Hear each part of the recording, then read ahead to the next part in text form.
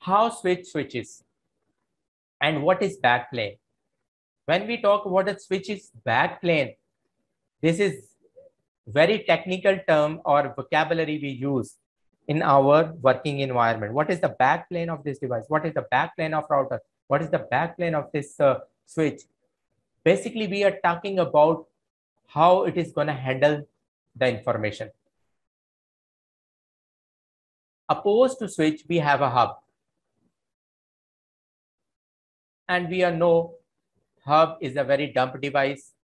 Whatever the information it received, it just spit it out. Next time the same information is coming, again it is going to spit it out.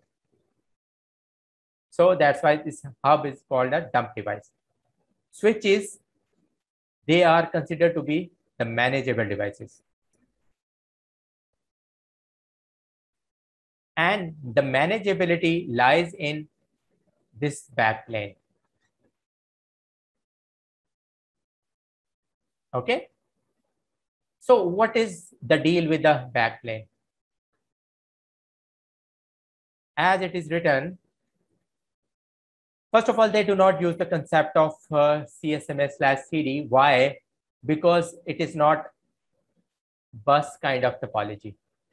Like if it is like one single cable in a switch backplane, I'm talking about the backplane. If this switch has this one backplane main cable or whatever the wiring or whatever the manufacturing is, this port is connected directly to this cable. This is connected this one is connected this one is connected this. So if this computer wants to send information, it will go through the same bus and the collision will happen. But as you can see, for this path, we are using a separate path. And for this communication, we are using a separate path. And this is called the backplane. And this is kind of, star topology kind of backplane. And that's why there is not so many collision domains.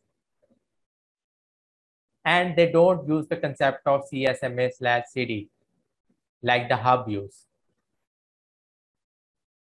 or the bus topology use.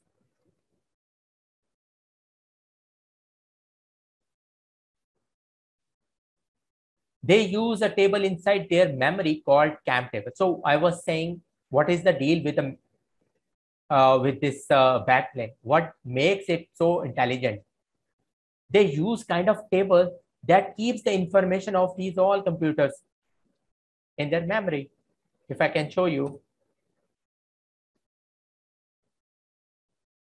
as you can see, let's suppose this one is port number 0, and this one is 1, and this one is 2. 1 is connected, this quad A computer is connected to the port number 1, and quad B is connected to the port number 2. The switch is intelligent enough, it will create a kind of table inside its memory, which is known as content addressable memory. As you can see, the port 1 is connected with MAC address AAAA, which is our host A machine, and the port 2 is connected with the MAC address, which is computer B. So our switch is wise enough to know at what port what computer is attached with. So if I can show you with the animation, as you can see, if this computer wants to communicate, if this computer wants to communicate with our printer, it has a separate path to follow. So it will not collide it with any other computers. So in other terms also that hey and Crystal, like you can manage specific ports. That's the switch capability, where you can go into the specific port and say, I want that printer to be connected to this specific port in this switch. You can do that. And that's what makes switch powerful from hub, that you can actually go in and manage these specific ports, right? Exactly. And in week 3 module, you are going to touch this concept as well.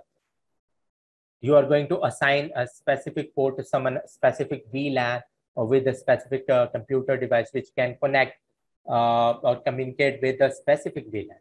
So this is just like, some advanced topic, but just to give you information that you are going to come across with this very soon. Okay. So far, so good. Okay, that's great. But there is one drawback in switches, although this is manageable, but they have one broadcast domain. And what broadcast domain is, whenever this computer is going to communicate with this printer, it is going to hit all computers.